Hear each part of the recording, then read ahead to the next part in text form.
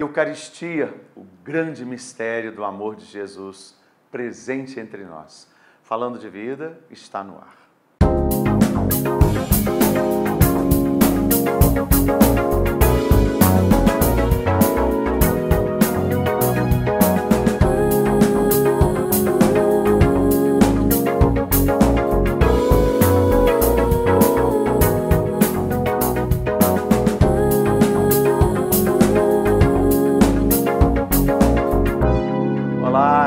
Tarde abençoada, hoje véspera de feriado, mas eu diria que mais do que somente feriado, hoje é véspera de um dia santo e de um dia muito importante, de um dia significativo para nós que temos fé, porque é véspera da solenidade do Santíssimo Corpo e Sangue de Jesus.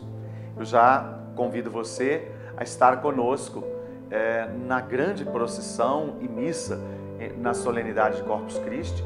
Nesta quinta-feira, 16 horas, nós vamos nos concentrar ali na Igreja do Bom Pastor e estará conosco, presidindo a missa, Dom Gil Antônio Moreira, e depois teremos procissão até a Catedral de Santo Antônio. E eu serei o animador desta procissão, ajudando você também a rezar e a honrar Jesus no Santíssimo Sacramento da Eucaristia. Na Paróquia da Glória nós teremos missa só pela manhã, como aliás nas paróquias centrais aqui de Juiz de Fora. Na Glória nós teremos missa às 7 e às 10 horas da manhã e na Igreja de São Roque às 9 horas da manhã.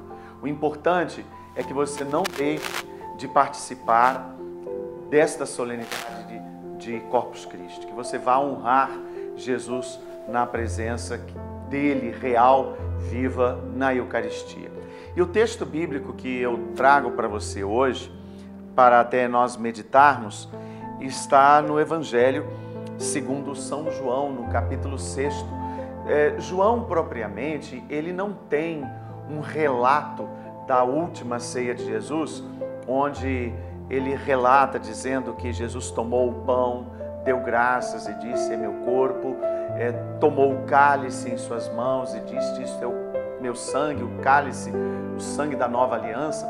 Mas, por outro lado, João, ele dedica aquela última noite, a última ceia e a última noite de Jesus, ele dedica nada mais, nada menos do que 5 capítulos do seu Evangelho para aquela última noite de Jesus, que foi uma última noite muito intensa. Mas, no capítulo 6, o capítulo 6 é o grande capítulo eucarístico, podemos assim dizer, do Evangelho segundo São João, que começa com o relato da multiplicação dos pães, quando eles ali, aquela multidão, estava junto de Jesus e o procurava, e ele atravessa o lago de Tiberíades ou da Galileia, e o texto diz que aproximava-se a Páscoa, que era a festa dos judeus. Aproximava-se a Páscoa. E essa constatação aqui ela é fundamental, porque, na verdade, Jesus é aquele que realiza a Páscoa, é o que apressa a Páscoa, é o que antecipa a Páscoa. A Páscoa é a passagem, como aquele povo, ele fez a sua passagem, ele fez ali atravessando o Mar Vermelho. Agora Jesus atravessa o Mar da Galileia e ele ali dá o verdadeiro pão, o verdadeiro maná, como Moisés havia dado maná ao povo no deserto. Jesus ali dá o pão e ele diz que é o pão da vida. E o texto vai num relato crescente que mostra um momento em que Jesus depois ele anda sobre as águas, num determinado momento em que eles ficam temerosos e acham até que Jesus é um fantasma, e Jesus ali anda sobre as águas, acalma-lhes o coração.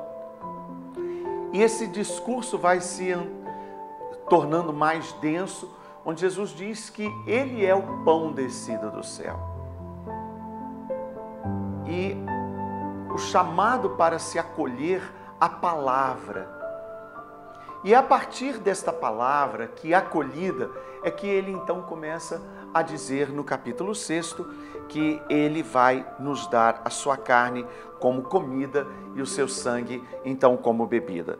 Lá no capítulo 6, ele diz assim: quem crê em mim tem a vida eterna. Eu sou o pão da vida. Vossos pais no deserto comeram o maná e morreram.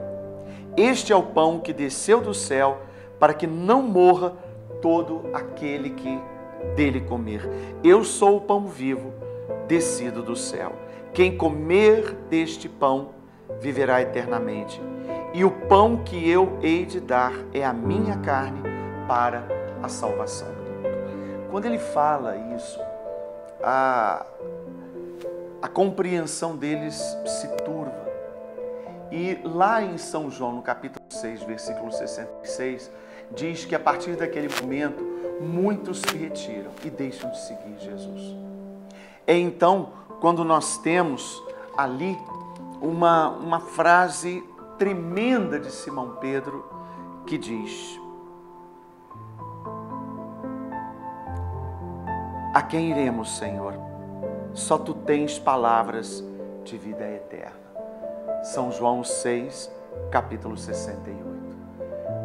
Então hoje, nesta véspera da solenidade do Santíssimo Corpo e Sangue de Jesus, nós queremos acolher e celebrar o Senhor que se deu, que se dá por nós na Eucaristia, e que nós possamos olhar para Jesus no Santíssimo Sacramento do altar e dizer: Senhor, a quem eu irei? Porque só tu tens palavras de vida eterna, por isso eu venho a ti. Eu venho a ti, Senhor, e eu quero te bendizer e adorar pela tua santa presença no mistério da Eucaristia.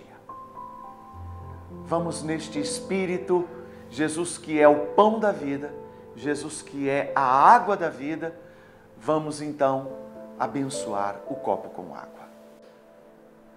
Abençoemos assim o copo com água e peçamos a Jesus que também nesta água, Ele use esta água como fonte de renovação.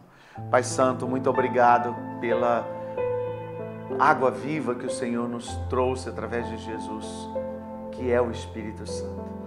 Que possas usar desta água também para trazer vida, saúde e plenitude para cada um de nós. Abençoa em nome do Pai e do Filho e do Espírito Santo. Amém. Beba na fé do seu copo com água. Que o nome do nosso Deus seja bendito agora e sempre. Bem, então amanhã nós temos um encontro. Solenidade de Corpus Christi na Igreja da Glória, missas às 7 e às 10 da manhã, às 9 horas da manhã na Igreja de São Roque e às 4 horas da tarde, uma solenidade com a presença do nosso arcebispo, Dom Gil Antônio, ali na Igreja do Bom Pastor, e depois iremos seguir em procissão até a Catedral Metropolitana. Eu fico por aqui, amanhã não há programa, mas na sexta-feira a gente volta aqui pela nossa Web TV. Um bom feriado, uma boa noite para você, fica na paz e que Deus te abençoe rica e abundantemente.